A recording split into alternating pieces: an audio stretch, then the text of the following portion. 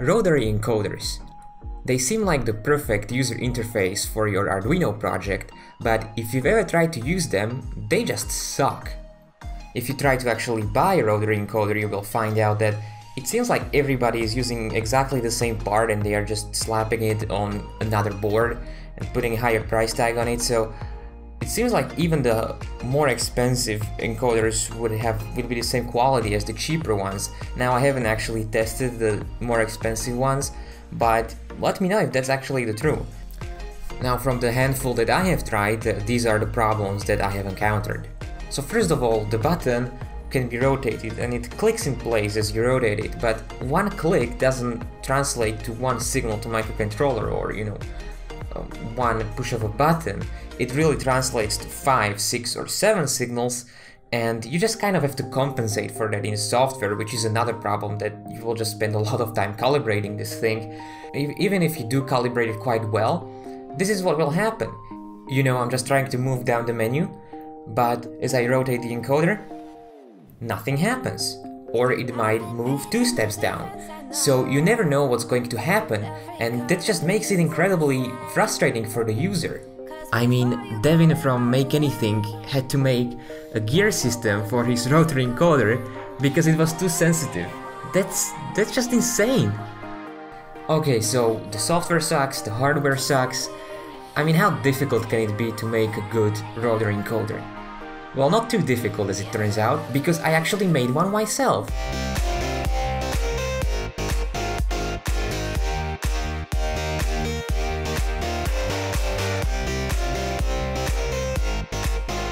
All I needed was a 3D printer and 2 microswitches. Okay, so this is it. It's as simple as it looks like. You spin the wheel and it pushes the button. Like, there is nothing fancy about that.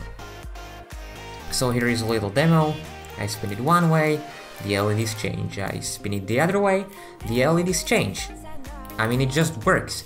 And one step of the wheel translates to one LED being changed. Not 2 LEDs, not 0 LEDs, it just works. And the same goes if I do spin it fast. Here you can see the brightness changing depending, of how much I spin it. And I can do it really fast and it just works. As you can see, the brightness is changing. I mean, how difficult is this to make? Clearly, it's really simple. On top of that, it's satisfying to use. The wheel has very sharp ratcheting sound and it just feels really solid to use.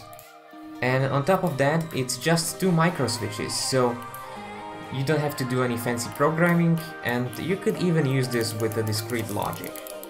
So let me just show you how I built this real quick. It was designed in Fusion 360, and it is just 4 parts, with the wheel being separated so it can be printed easily.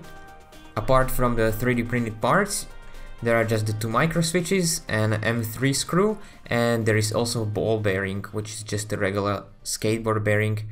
Or if you still have a fidget spinner, then you can just finally put that to some good use. I started by printing the base.